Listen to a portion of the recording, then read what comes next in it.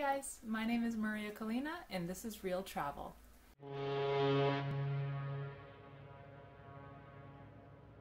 Today we're going to retrace the steps of Audrey Hepburn and Cary Grant as they explore Paris in the 1963 movie Charade.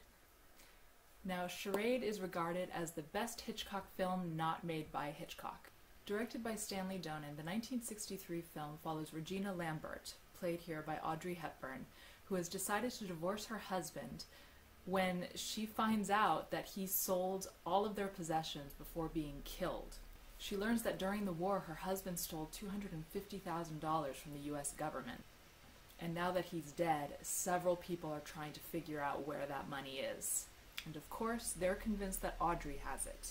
Now apparently Stanley Donen was a huge fan of Hitchcock and he dreamed of making a film like North by Northwest, and so you see elements of that in this movie. Like in North by Northwest, Cary Grant plays the man that everybody is after, everybody is chasing, because they think that he is someone that he is not.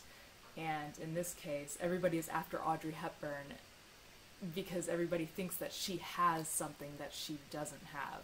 So you see a lot of links there. You definitely see this film as Stanley Donen's homage, in a way, to Alfred Hitchcock's North by Northwest. And yet, at the same time, Stanley Donen creates his own voice in the film, his own style in the film, because there are elements of the screwball comedies of the 1930s here as well. You have a goofy comedy, and of course Cary Grant brings that to his role in a way that only Cary Grant can.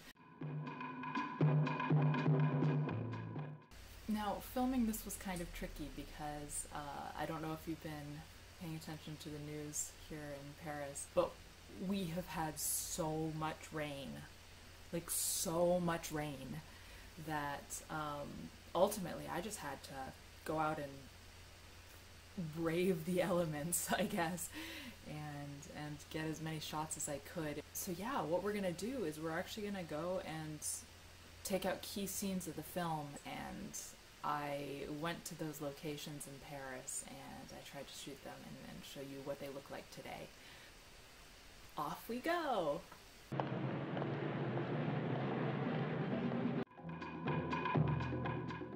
So this first scene that we're going to look at is actually a children's puppet theater, and it is still having shows today, and it is called Le Vrai Guignolet. The next stop was actually the hotel where they stayed, where a lot of the film takes place. I wasn't able to go inside, but you definitely see the exterior shots that you see in the film, and it looks very much the same today. The hotel is actually called Hotel Maxime.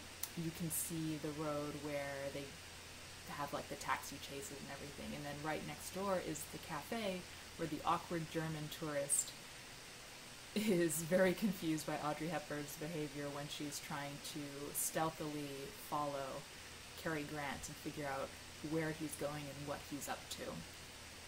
The next place that they go in the film is actually to the Les Halles marketplace, which is actually no longer there because today Les Halles is more of a shopping center and not the marketplace that it was when the film was made. But here you get to see young Walter Matthau talk to Audrey Hepburn at the market. It's enough to make you a vegetarian, isn't it? It's just lucky that I'm not hanging next to one of those things right now. Next, I've gone ahead and muted my part of it, because if you've been watching my videos, you've seen that video of me before. It is actually the bridge where they are in the film. I wasn't able to get new footage because, I don't know if you've heard, but Paris has had so much rain lately that it's flooded and all of the little walkways are closed and underwater, essentially, at the moment. It's kind of a crazy time. It was held on March 22nd. No, wait! It was last Thursday, 5 o'clock, Jardin des Champs-Élysées. That's it, Adam, the garden. Well, it's Thursday today and it's almost 5 o'clock, so come on. Oh, it's all right, gentlemen, carry on. The park is actually a park that's really a cute place. It's right next to the Champs-Élysées. It's very pretty. And of course, it's when they're at the park that they realize what I don't even want to say what they realize because total spoilers, but it's like they have this moment of epiphany, and so they hop on a cab, and this is actually the scene. This is the street corner where they hop on that cab. Now, in the same area, this is the same place where the stamp market is. When I realized that the stamp market is still there, I got really excited. I was like, oh, I'm going to check it out. This is going to be awesome. And so I went on one of the days that it was open. So I was there on a Thursday, and I was like, all right, I'm gonna explore the stamp market. I was a little disappointed. I don't know if it was because of the rain or just because it's not as big of a thing. I don't know, but there were only 2 little stalls, and it was a little bit sad. But still, hey, still have the stamp market. Do you know the Center Garden at the Palais Royal? Yes, the colonnade? Yes, by the colonnade. As fast as you can get there. Hurry, Mrs. Lambert. I'm leaving right away. Goodbye.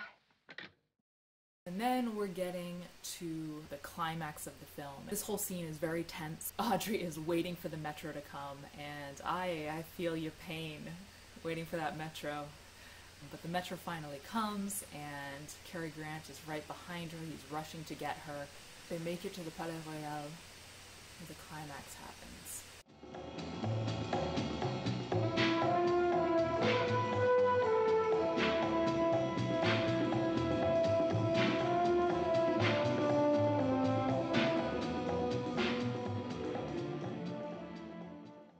Guys, thank you so much for watching. If you liked it, please subscribe, give it a thumbs up, and let me know in the comments below what movie you want me to scout out the locations for next. Bye!